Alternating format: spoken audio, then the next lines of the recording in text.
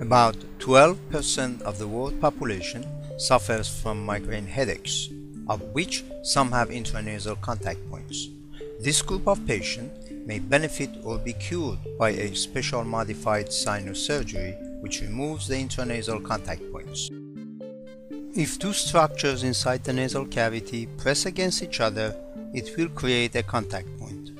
The trigeminal nerve, in combination with the upper cervical plexus, is the responsible nervous system that carries the pain stimulation from the head, face, and the neck to the base of the brain, and from there to midbrain and cortex, which pain is felt.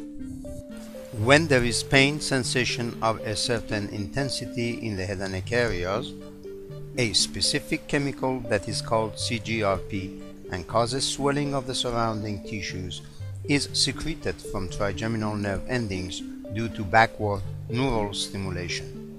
During a migraine attack in a patient who has contact point, the CGRP is secreted from the trigeminal nerve endings will cause swelling of the nasal mucosa between these two surfaces that will result in more pain, and therefore more pain stimulation traveling to the brain and in turn will accelerate CGRP secretion.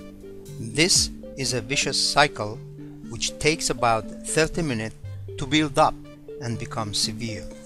By removing the contact point areas inside the nasal cavity, the vicious cycle is broken and the migraine headache will be much less severe and soon will dissipate.